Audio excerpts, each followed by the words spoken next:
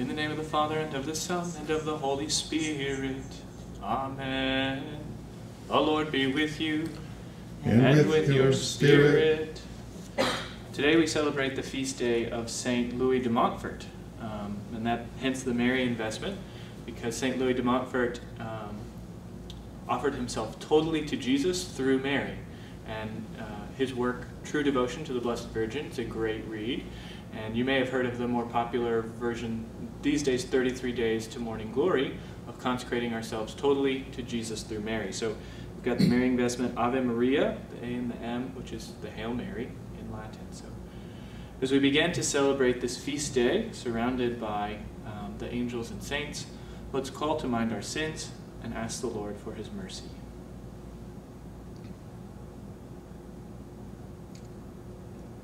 I confess to Almighty God and to you, my brothers and sisters, that I have greatly sinned in my thoughts and in my words, in what I have done and in what I have failed to do, through my fault, through my most grievous fault.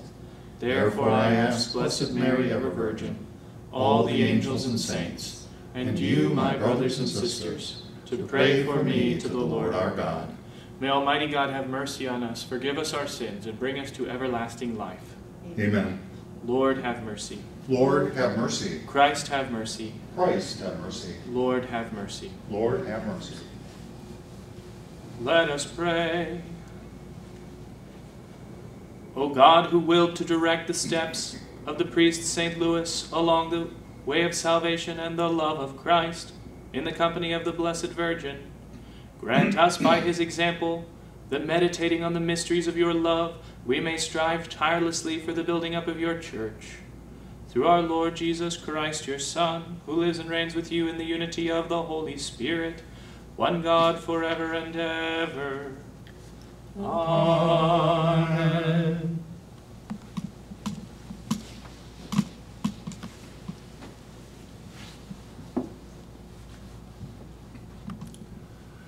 A reading from the Acts of the Apostles.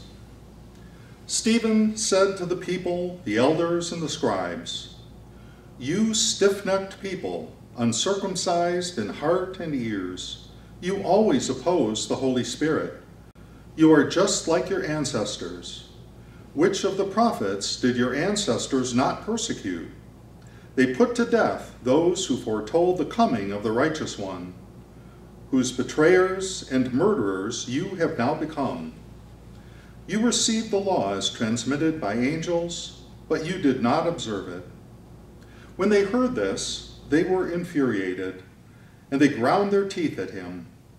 But Stephen, filled with the Holy Spirit, looked up intently to heaven and saw the glory of God and Jesus standing at the right hand of God.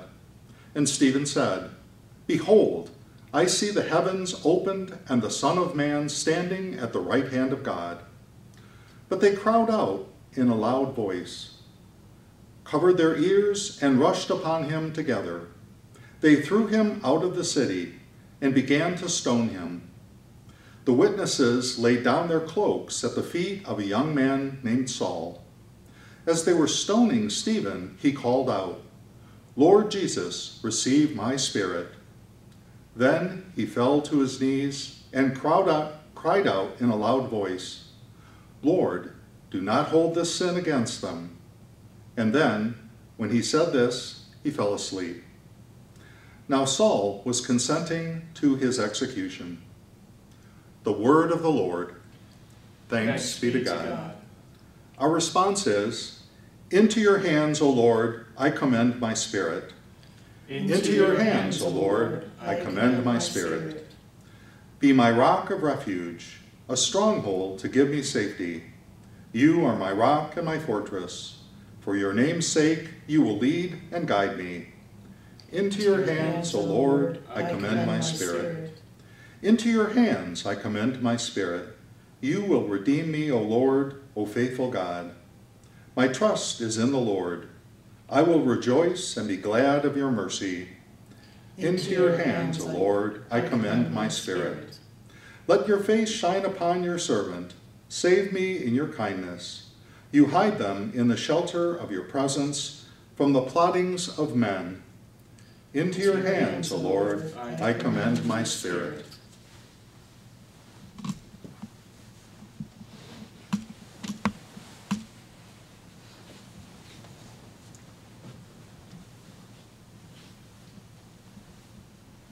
Alleluia, alleluia, alleluia, alleluia, alleluia, alleluia. I am the bread of life, says the Lord. Whoever comes to me will never hunger. Alleluia, alleluia, alleluia. The Lord be with you. And with your spirit. A reading from the Holy Gospel according to John. Glory to you, O Lord. The crowd said to Jesus, "What sign can you do that we may see and believe in you? What can you do? Our ancestors ate manna in the desert, as it is written, He gave them bread from heaven to eat." So Jesus said to them, "Amen, amen, I say to you, it was not Moses who gave the bread from heaven. My Father gives you the true bread from heaven. For the bread of God is that which comes down from heaven and gives life to the world." So they said to Jesus, "Sir, give us this bread always." Jesus said to them, "I am the bread of life. Whoever comes to me will never hunger. Whoever believes in me will never thirst." The Gospel of the Lord. Praise to you, Lord Jesus Christ. People who fall in love with our Lord, people who seek after Him with their whole hearts, tend to do some pretty radical things. So today we have, from the first reading from the Acts of the Apostles, we have the first martyr, the first witness who laid down his life totally for Christ and offered his blood poured out just as Christ did. St. Stephen, the proto-martyr. And we know generations and generations there have been martyrs who followed St. Stephen's example, followed Christ's example, and were so radically in love with the Lord that they would rather give up earthly goods to be with Him, to be a witness of His love in heaven. But what makes this, what is this? Where does this come from? How can someone be so radical? How can someone be so in love with Jesus that they're willing to give up literally everything to be with Him? Well, we know it's because that Christ is powerful, and He gives us this power. He's the one who can transform our hearts, can transform our minds to be totally and completely in love with Him, but He won't force it on us unless we're open to it. He's not going to push us beyond what we can handle. But we're all called to that reckless love for Jesus. We're all called to that reckless abandon, even of our own life, of our own good, like St. Stephen. And we know that Saul today in the Gospel was watching. So even if we've had a crazy past, we know what happens with Saul, right? He meets Christ on the road to Damascus, and he becomes even maybe more radical than Stephen, traveling all over the world to preach the gospel. So it doesn't matter where we've been or what we've done, the Lord wants us to be totally His own. And how does He typically, there are many ways the Lord does this. The Lord wins our hearts through prayer, through discipleship. But we hear in the gospel today we've begun the bread of life discourse. More than anywhere else, He does it in feeding us with His own body and blood. He says to the crowd, "I am the bread of life." It wasn't Moses, that bread was good in the Old Testament. But I truly am the bread of life, because the bread of life is the one that comes down from heaven and gives life to the world. And so we're hungry for this bread of life, right? Hopefully many of you at home are hungering, are longing, are thirsting for this bread that comes down from heaven, the true body, blood, soul, and divinity of Jesus that we receive here. This weekend was supposed to be First Holy Communion. So I'm sure there are many of you young people out there who are so looking forward to that day, who are so longing for that day. The day of First Communion is huge. There have been lots of saints who said, well, on that day, was the day when I knew my purpose, when I knew my call, when I fully fell in love with Jesus. Just some examples, St. John Paul II, St. Teresa of Calcutta, St. Therese of Lisieux. St. Therese of Lisieux was so in love on the day of her first communion, she wrote this: "Oh, how sweet was that first kiss of Jesus. It was a kiss of love. I knew that I was loved, and I declared, I love you, and I give myself to you forever." And that day was a day of great union. And so, guess what? All of us get an opportunity to make our first Holy Communion again. All of us, because it's been a while, right, since we've been able to receive Holy Communion. So let's start preparing our hearts now. Father Faber, in a book about about devotional life, says that it only takes one Holy Communion to be a great saint, because there's all grace contained in a tiny white host, because Jesus is contained in that host, right? So it only takes receiving communion one time to be the very greatest of saints. It's all about how we dispose ourselves, how we approach Holy Communion with love, with big expectations, because the Lord wants to really satisfy us and strengthen us and nourish us so that we may reach and reach out to others. We may reach Him. So the next time you receive Holy Communion will be, every time we receive Holy Communion should be our first Holy Communion. We should prepare our hearts, we should prepare our minds to meet the Lord and to be transformed, to receive that grace. Hopefully you've used this time as a time to hunger and thirst for God, and found Him in many ways, I pray. But that hunger and thirst, even more so here for Mass and for the Holy Eucharist, I hope continues to grow in your heart.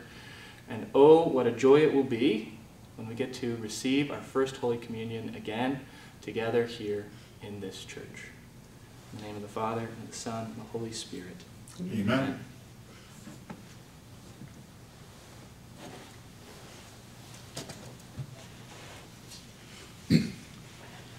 Mindful that the Lord is gracious with His bounty, let us present our needs and petitions. For the Church, as the body of Christ in the world, may God bless her with purity and unity. We pray to the Lord. Lord, hear our prayer. For our elected leaders, may God grant them fortitude to rise above all that divides them. We pray to the Lord. Lord, hear our prayer. For those suffering religious or ethnic persecution, may God protect them from all harm and prejudice. We pray to the Lord. Lord, hear our prayer. For an end to the coronavirus and its effects, for those working hard to stamp it out, we pray to the Lord. Lord, hear our prayer. And for those who have died, may they find a place in heaven at the eternal banquet of the Lord. We pray to the Lord. Lord, hear our prayer. And for Jerry Hill, for whom this Mass is offered, we pray to the Lord. Lord, hear our prayer. And I invite you now to join your own petitions to this Holy Mass, to mention them at this time.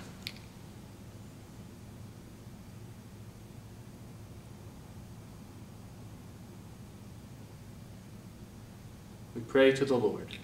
Lord, hear our prayer. Loving and merciful God, we offer these prayers knowing in faith that you will answer them according to your will. We pray through Christ Jesus our Lord. Amen. Amen.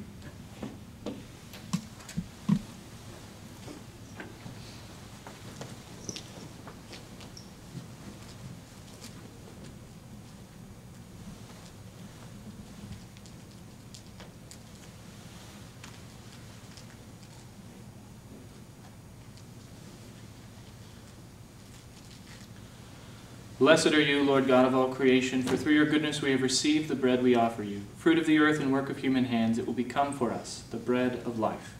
Blessed be God forever.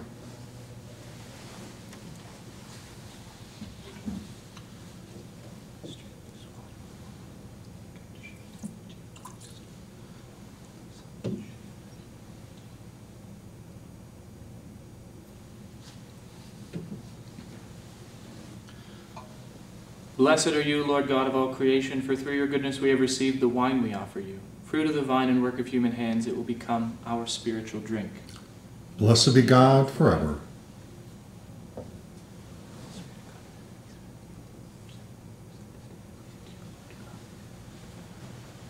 Wash me, O Lord, from my iniquities, and cleanse me from my sin.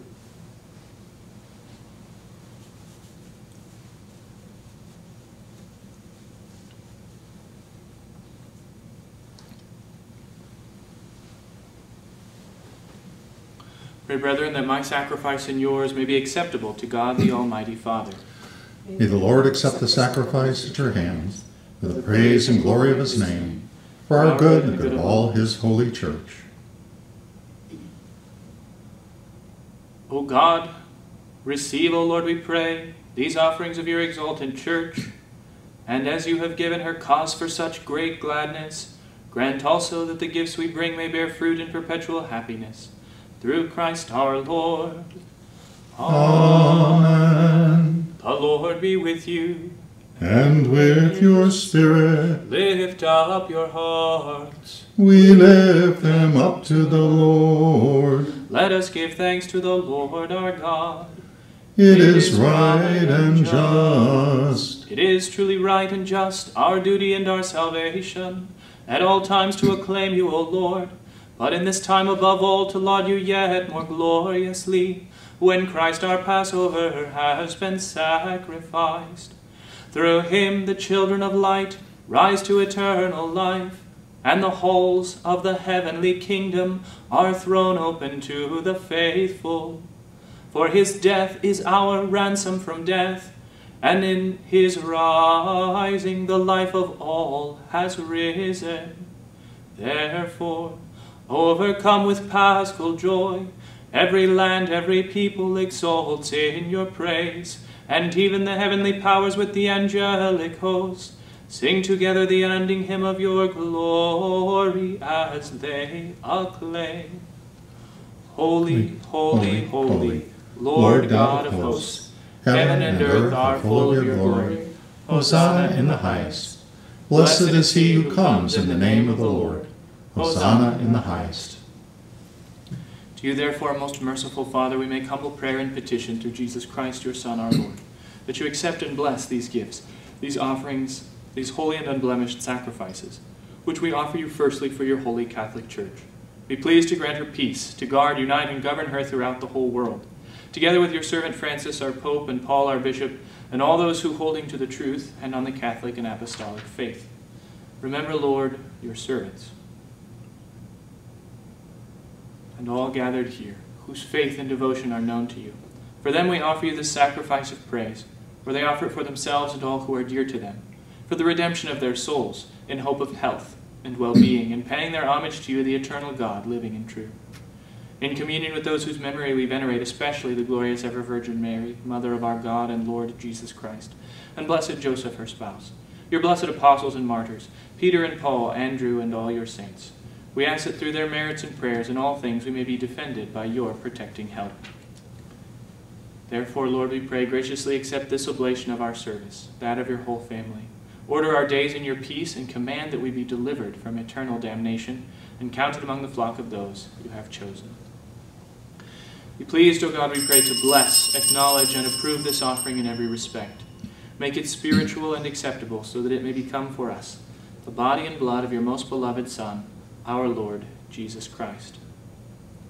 On the day before he was to suffer, he took bread in his holy and venerable hands, and with eyes raised to heaven, to you, O God, his almighty Father, giving you thanks, he said the blessing, broke the bread, and gave it to his disciples, saying,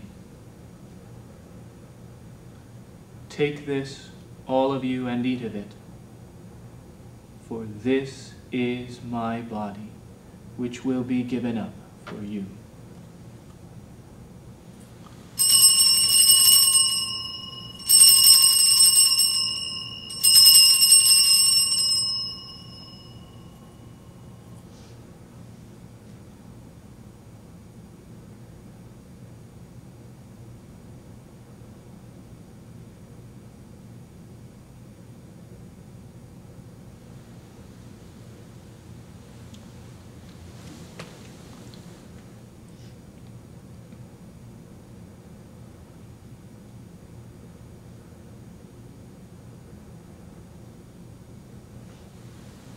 In a similar way, when supper was ended, he took this precious chalice in his holy and venerable hands, and once more giving you thanks, he said the blessing, and gave the chalice to his disciples, saying, "Take this, all of you, and drink from it. for this is the chalice of my blood, the blood of the new and eternal covenant, which will be poured out for you and for many for the forgiveness of sins. Do this in memory of me.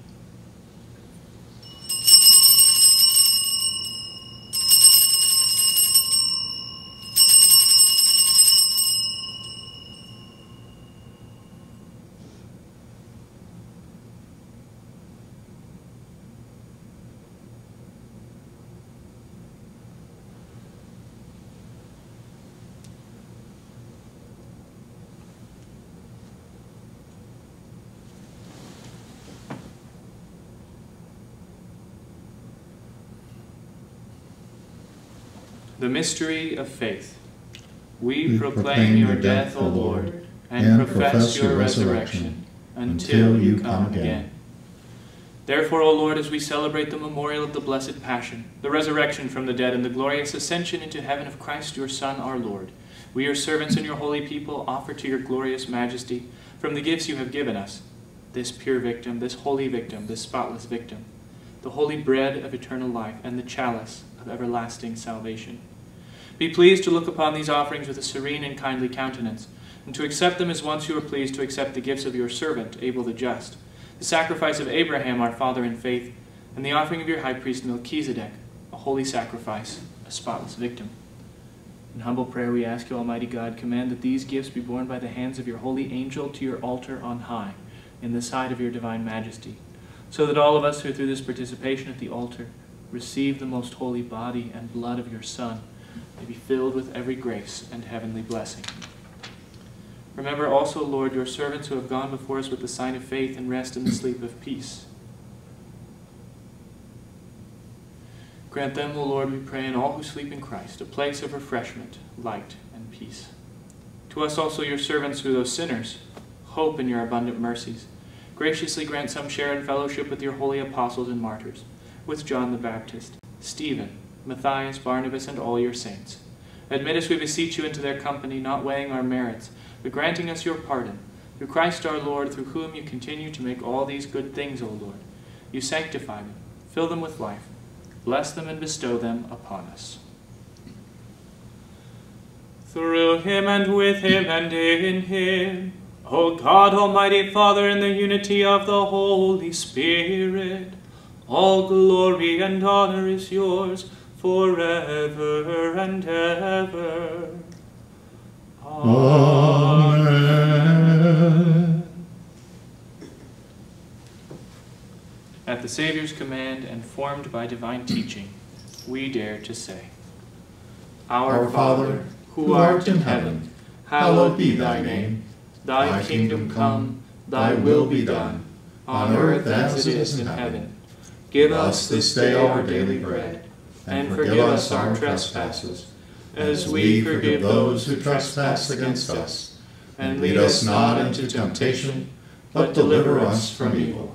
Deliver us, Lord, we pray, from every evil. Graciously grant peace in our days, that by the help of your mercy we may be always free from sin and safe from all distress, as we await the blessed hope and the coming of our Savior, Jesus Christ. For the kingdom, the power, and the glory are yours, now and forever.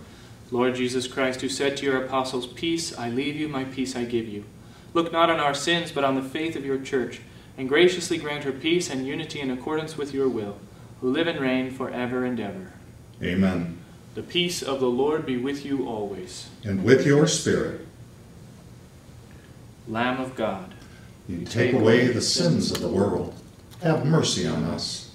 Lamb of God, you take away the sins of the world. Have mercy on us. Lamb of God, you take away the sins of the world. Grant us peace.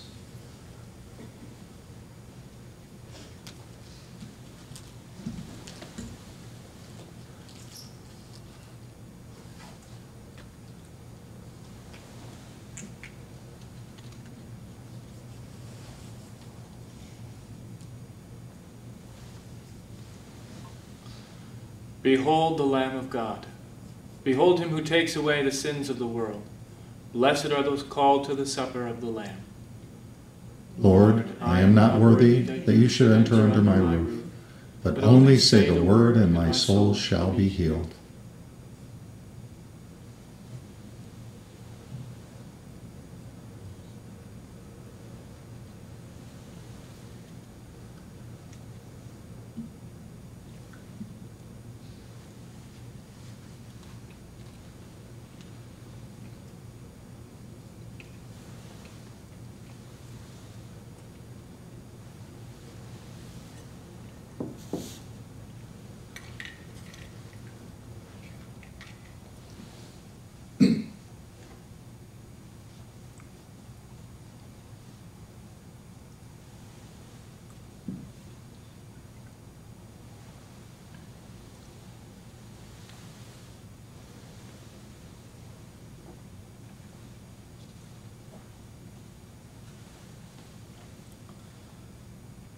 Let us pray together our prayer of spiritual communion.